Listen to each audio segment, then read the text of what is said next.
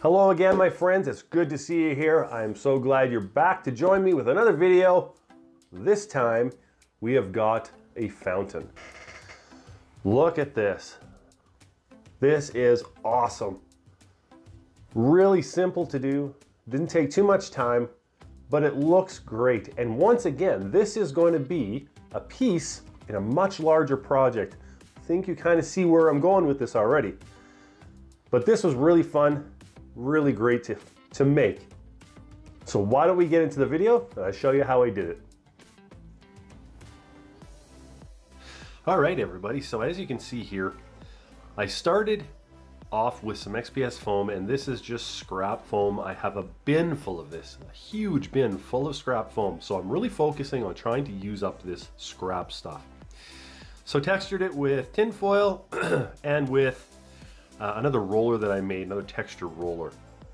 Did that and basically just hot glued it together. This is the column for the fountain. As you can see, it's pretty simple. A couple of square pieces stacked and a square column. That's really all it was. For the base was just a circle cut out and then used a thin piece to go around to make the actual well or the actual container of the fountain. So here I am just drawing out a topper for the column. And I really didn't know what to do with this. I had a lot of options. I had, 3D print something or look through all my bits and pieces box and see, okay, well, what do I have that I can put on top of here? And I don't know. I just said, you know what, why don't I do a cross?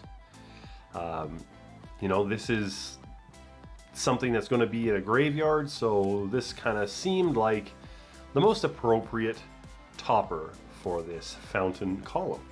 So there you go, just a simple cross cut out of XPS foam, textured a little bit, and that's it right there. So I had a bunch of these mini skulls. These are Citadel skulls. I had a bunch of them and I thought, what if the water was coming out from either their mouth or just directly underneath the skull? So I put it on each side of the column, glued it on, and that's basically where the water is going to come from. So that there was a little bit of Mod Podge and black paint. Waited till that dried and then started to paint this more of a stone gray color. So painted all the inside of it, painted the actual column there, and then I went to work and I used a really watered down acrylic paint. I used 3 different colors, a brown, a green, and a red. And just kind of did that all over the place again, so you have a breakup of the pattern, so it's not just gray. And it looked really good.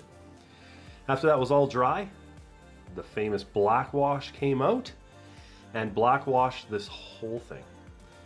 And again, this gives depth, this gets in all the crevices. Hey everybody, if you're enjoying this video, please do me a favor. Hit the like and subscribe button. It would mean the world to me. Let's go back to the video. So after that was done, I took the advice of one commenter on another video that I had. And instead of just painting the bottom of this blue, I textured it. I used different layers of different colors of blue just to give this a little bit more depth, a little bit more breakup of the pattern. So it turned out pretty good by doing that. So let that dry and then went to work here just doing some dry brushing on the column, on the cross, making that look all pretty. And that turned out, again, really well. When you have those little bit of colors underneath, you really mute them, but at the same time, they still show through and it really looks good. So as you can see there, just positioning it and getting it glued down. And that's looking really cool already.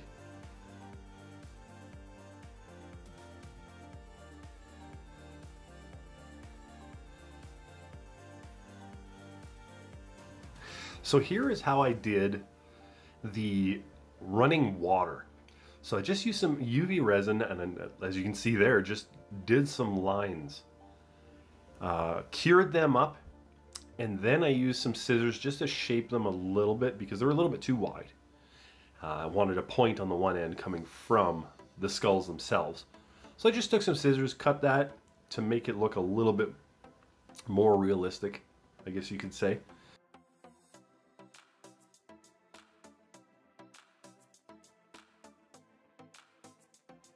So here I am, just mixed up a little bit of resin, added a little bit of green, a little bit of blue to the resin, and then just poured it in. And this was just a little bit of resin, you know, I didn't want it to come up too far. And then as you can see there, those are the UV resin pieces that I made. Added a little bit of resin to the top, and with the light basically just cured it onto the project. So I did that on all 4 sides. Used some straws just to hold them in a more even way.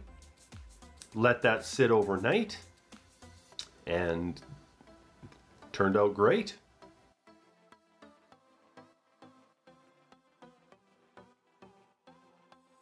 Alright guys, that's the video. I hope you enjoyed it. Please come again. We'll see you later.